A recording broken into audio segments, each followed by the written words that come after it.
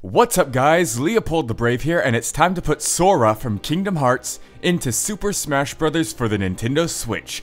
We have lots to get through, moves, music, and more, so let's not waste any time.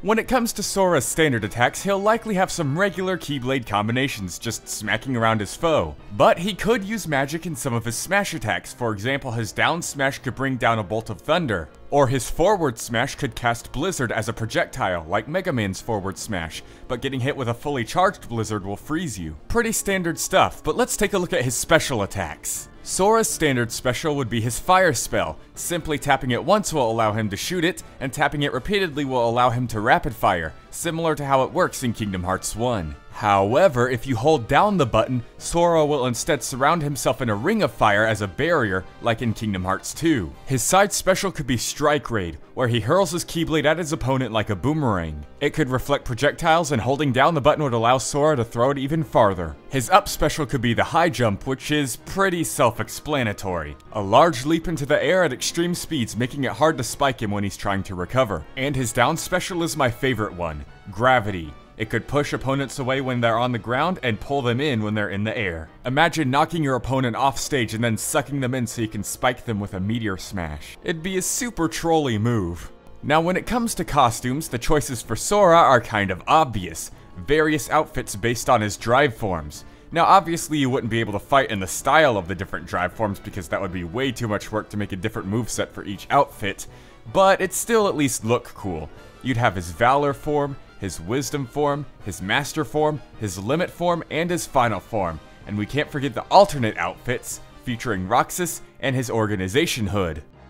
The choice for Sora's final smash is also kind of obvious. It's the famous scene where he either locks away a keyhole or unlocks someone's heart. He extends his arm, points his Keyblade, and fires a gigantic beam of light that shoots straight ahead at the opponent. It would be a little easy to avoid, but if you were a bit too close, it would suck you in as the beam was firing. When it comes to Sora's stages, they'd likely not use any of the Disney worlds because they're Disney, and I'm sure Nintendo doesn't want to go anywhere near that. So it seems we'll have to settle for the worlds made specifically for Kingdom Hearts, like Destiny Islands. Honestly, I think it just represents Kingdom Hearts well, and it'd be nice to have another water stage that isn't a traveling stage. We haven't had one of those since Melee. Although I do suppose you couldn't swim back then, but that's changed now. The next stage is Hollow Bastion. This one's pretty obvious if you've ever played Kingdom Hearts. It has a really cool aesthetic, and there's floating platforms of ice that travel up and down. Plus you could have some Heartless attack as stage hazards. Next are the assist trophies. First up is Xemnas in his final form from Kingdom Hearts 2. He'd fly around and attack opponents with his not lightsabers, and then finish off with a huge barrage of lasers like his flashy finishing move in Kingdom Hearts 2. Then we'd have the Stealth Sneak, a Heartless that will turn invisible and leap around the stage firing lasers and attacking foes. I don't think we've ever had an assist trophy that turns itself invisible before, so that'd be pretty unique.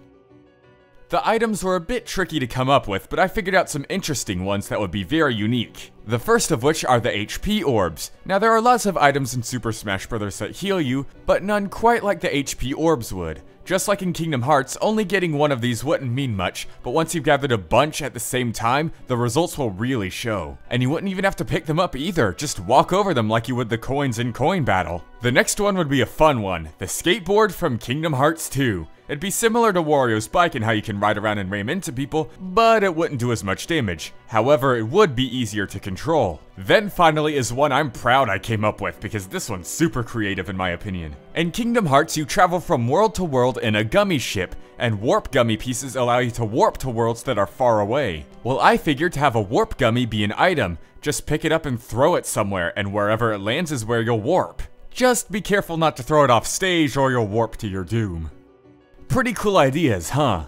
But I think it's about time to end it. To finish off this video, I'll show the 8 tracks I've chosen that probably fit Sora and Smash the best. Don't leave just yet though, you might want to stick around for that, because afterwards I'll show you who's next.